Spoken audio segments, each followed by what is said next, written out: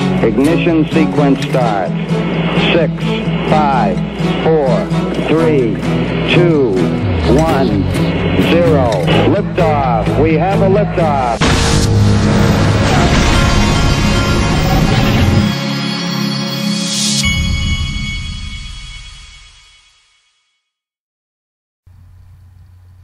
Hey everybody, this is the Digital Asset Investor. If you hear something off in the distance, I don't think I've ever had a chainsaw on this channel, but I believe I hear a chainsaw off in the distance. I don't know if it'll be picked up on my microphone though. Hopefully not, but if it does, you know what to do. Just deal with it. I just got back from the dentist, and my dentist did a great job. He did it in record time. He did not have to give me a shot today, which I was glad to find out that we weren't going to go down that road. I hate it when he pulls that needle out and tries to hit that nerve about 50,000 times. Oh, it's awful. I don't like going to the dentist. Okay, let's start this off. This is from PhDJ Does Tweets. Sent me this piece of information. Let's see, I think the old computer's doing pretty well today. I don't think we're going to have any problems. This is from XRP Researcher at XRP News _. Walmart's, and he's linking to his website. He's got a website called xrprightnow.com if you want to go check this out. Walmart's money transfer is powered by Ripple. Walmart has over 11,766 stores. Walmart is powered by RIA, a Ripple partner.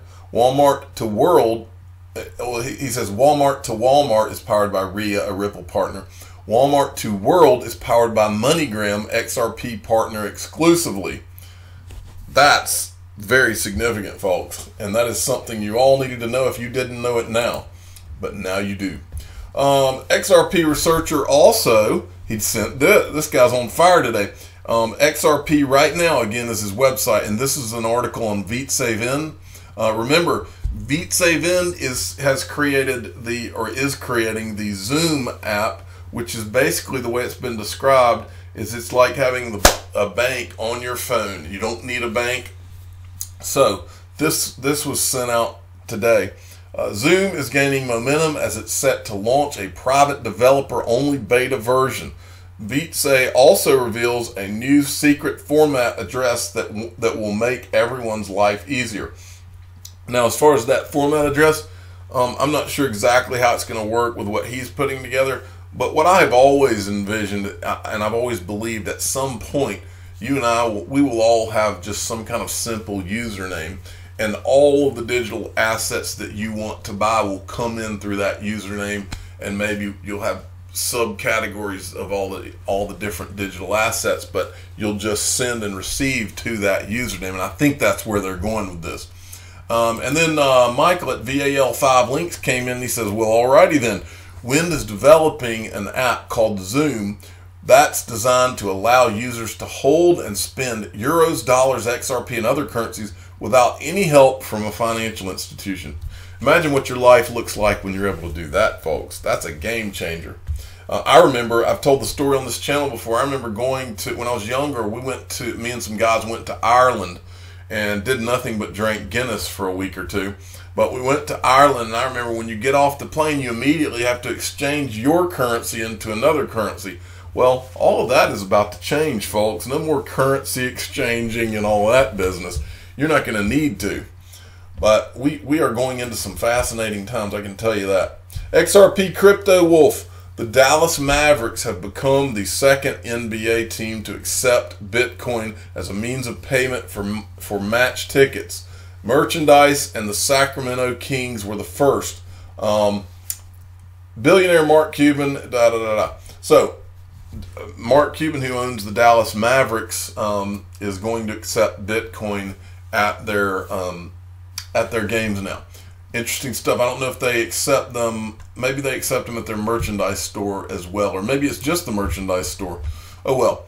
Okay, I wanted to tell everybody to go and give Boo Boo a follow. This is at XRP Boo Boo. She says, okay, I need the XRP community's help and all my friends outside. I'm going to the Manchester meet on 7th of September and would love to be able to interview and stream live whilst there.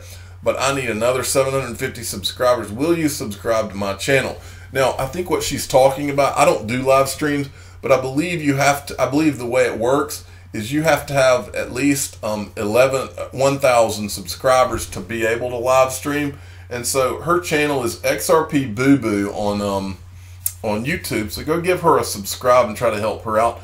The meetup, I think that she's referring to, I think BitTrue is doing a meetup in Manchester. I believe that's what that is. And I've said before on here, the only thing I know about Manchester, well, I know two things. I know that they are into football, and I know that Morrissey lives there or was born there. I was a big The Smiths Morrissey fan back in the day. Okay, but go give her a subscribe so that she can do a live stream there. Okay, from C3 Nick, I thought this was an interesting train of thought. I wonder how much of the recent selling pressure on XRP can be attributed to people buying MoneyGram stock. So let's make this poll. Did you sell XRP or allocate funds which were meant to be put in XRP in order to buy MoneyGram stock instead? Well, I actually thought about buying some MoneyGram stock, but the thought of selling XRP to do so never crossed my mind. That's why I answered no to this poll. The thought of selling XRP for anything doesn't cross my mind. I've seen enough. I tell you all the time on here, I've seen enough, and I've heard enough things, just different things behind the scenes, and seen enough on Twitter and heard enough from other YouTube channels. You couldn't pull my XRP, you couldn't pry it out of my hands. That's my position on that. Okay, now this whole SEC story is, it's like every 2 or 3 months, every time anything good happens for Ripple or XRP, like for instance Ripple announcing that MoneyGram is their partner now and the whole purpose is to deploy XRP. In my opinion, what happens is this freaks out all of the Bitcoin maximalists like Tonevase. He's the guy who attacked, in this case, who attacked XRP, and he's trying to scare people. Typical FUD stuff. Well, every time one of them does this, they do it normally in response to someone, and it's normally done in a response to some really good thing that's going on with Ripple or XRP. In this case, you've got Bitcoin over here, which is completely useless, has no utility, so they call it a store of value because it has no utility, and they know it has no utility. And over here, you got XRP, which technologically is better in all respects than Bitcoin. XRP could even be a store of value if that's what we wanted to do. I'll just give you an example. If I can store my value in XRP, or I can store it in Bitcoin, and then when I'm ready to move it, I can move it in 3 to 4 seconds with XRP to wherever I want to go, or I can move it in 30 minutes to 4 hours with Bitcoin. Which one's a better store of value to you? Because there's nothing different in terms of storing it. I have XRP stored on a Ledger Nano S. I have Bitcoin stored on a Ledger Nano S. What is that? What's the difference? There is no difference. So it freaks them out anytime they see something that could catapult. Because remember, the worst nightmare of the Bitcoin maxis, and I'm not saying all Bitcoin people. In fact, I'm like Brad Garlinghouse. I'm pro Bitcoin. I'm bullish on Bitcoin, but that doesn't mean I'm not going to respond when someone bashes XRP because they're only Bitcoin. But here, this is what's happened basically here, and this is from Bond Crypt. The never-ending story, SEC guidance gives ammo to lawsuit claiming XRP is unregistered security. And then here you have this from ADX Big Time. SEC is bringing Thor's hammer against Ripple, warns Tonevase. All right, so basically all that's happened is you already had an existing lawsuit, and by the way, anybody can sue anybody. That doesn't, just because you sue someone does not mean that you're going to win, and it doesn't mean that your lawsuit is valid in any form or fashion. In fact, in the world, we have a lawsuit problem right now where you have all sorts of frivolous lawsuits all the time. And until something is done about that, it's going to be a mess. Well, in this particular case, This lawsuit was brought by someone who had lost a few bucks, more or less, and more or less completely ridiculous. Well, anyway, so this this article basically says, is Tone Vays, and he's telling me, oh, Ripple's in big trouble. And then I saw other people say, Ripple's in big trouble. Well, actually, all that's been done in this lawsuit here is a lawsuit that was already on the table. They made some kind of an amendment, and the only reason they made the amendment is because the SEC had come out with some guidance on cryptocurrencies. Well, we covered it back when the guidance came out. It was actually it was something that in no way hurt XRP, because the guidance itself made XRP even look less like a security. Well, they're just piggybacking on. They've tried to find some one little thing that they could spin as, oh, well, this is an addition, this helps Arcade, and it's complete BS. And so Tone Vays, anytime he finds any chance that he can try to pounce on Ripple or XRP, he does so. And so he says that the SEC is bringing Thor's hammer. Well, anybody who's been following Ripple or the SEC or XRP having on this topic for any period of time, that says something like this, the SEC is bringing Thor's hammer, has a complete lack of understanding about all that Ripple has been doing over the last 7 years to go out of their way to work with every regulatory body on the planet, which is the exact opposite of what Bitcoin has done, because Bitcoin has no leader.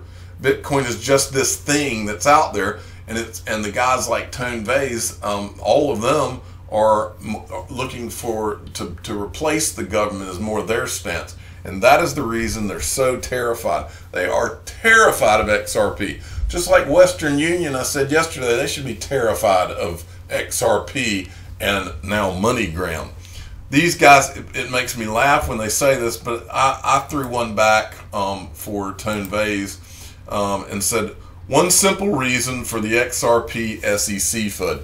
XRP's utility, it can actually be used, folks. XRP's utility is about to bring the Thanos snap to Bitcoin's store of value and no utility. and it's true. The bottom line is they call it a store of value because it has no utility, because the tech is already old and it's not fast. It takes too much time. The network gets congested anytime the markets start going crazy, and they know it, and that's why XRP is the great terror to all these Bitcoin guys. But again, and I'll say it again, I want Bitcoin to do well. I own some Bitcoin. I want it to do well, but that doesn't mean I'm not going to tell the truth whenever someone says this kind of BS. I mean, it's like, please. I think, you know what I think one of the greatest things about being an XRP owner is right now is because at some point this whole SEC thing, and make no mistake, this thing was floated out there by anti-XRP, anti-Ripple people that are Bitcoin maximalists. It was literally floated. In fact, I've said this before on the channel. Back in 2018, some former SEC official literally came out of retirement just to walk to a microphone and say, well, I think that I feel like Ethereum and Bitcoin are not securities, but I think XRP is. And then we never saw the guy again. The guy's back in retirement. It was orchestrated, folks. That's how this is. We're in a literal war. We don't have to be. I own Bitcoin and XRP. We don't have to be in a war, but these people keep bringing this stuff back up. Okay, from Chinu Patel at Chinu Patel 29, several good tweets. The UK yield curve inverted for the first time since the financial crisis. The stock market is down 583 points, by the way, right now. And next, Bank of America says stocks are on borrowed time once the spread between the 2 and the 10-year Treasury yields invert. Exactly. Rhythm Trader, the government's logic, 2008 global financial crisis, Venezuela hyperinflation, Argentina nearing default, negative interest rates, quantitative easing, economy slowing, low bond yields, record U.S. debt, currency wars, trade wars, Bitcoin is only good for criminals. Yeah, that is the government's logic.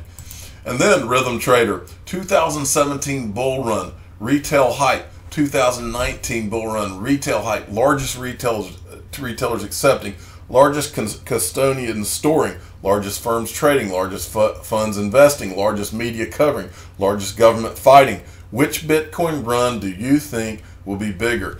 Folks, I'm here to tell you, when this sentiment, see, we've got all the on-ramps and the off-ramps, and all the pipes are ready to be filled. When the sentiment really shifts, the way it shifted back in 2017, what you're going to see is 2017 is going to be a big fat joke compared to the next one. Okay, Michael at VAL5 Links. I wanted to cover this. I haven't talked about Cardano in a while. Charles Hoskinson, co-founder of Ethereum Network and current CEO of IOHK, has announced that IOHK created Project Cardano is rolling out version 1.6 within a few days' time. Now, folks, I've told you, all I own, I did own a little bit of BTR, but I converted that into XRP. All I own is Bitcoin, XRP, and Cardano. I believe that Ethereum has problems. I believe Cardano is going to become the smart contract platform, which is why I want to show you this. In all the times I've been covering Cardano, I've never been able to show you one specific piece of news that shows you what could potentially happen very soon. Now I can show you. In this article, go down to here. Now maybe I missed this. A new project for Hoskinson. As previously reported by Cointelegraph, Hoskinson announced during the blockchain conference Consensus 2019 he would be working on a new project with security token platform Polymath. The project is called Polymesh and is reportedly an attempt to create a blockchain for tokens centered on meeting regulatory requirements. And they've literally, on Polymath's website, we just announced the Polymesh initiative with Charles Hoskinson. And so Charles Hoskinson is literally working with Polymath now, and these guys are a security token platform.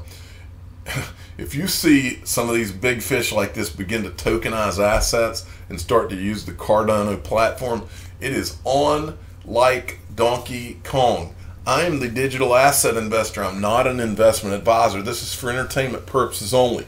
Please subscribe and hit the like button and tell your friends and family that the digital asset investor does own Cardano. That is my smart coin platform token. That is my choice. Thank you for listening.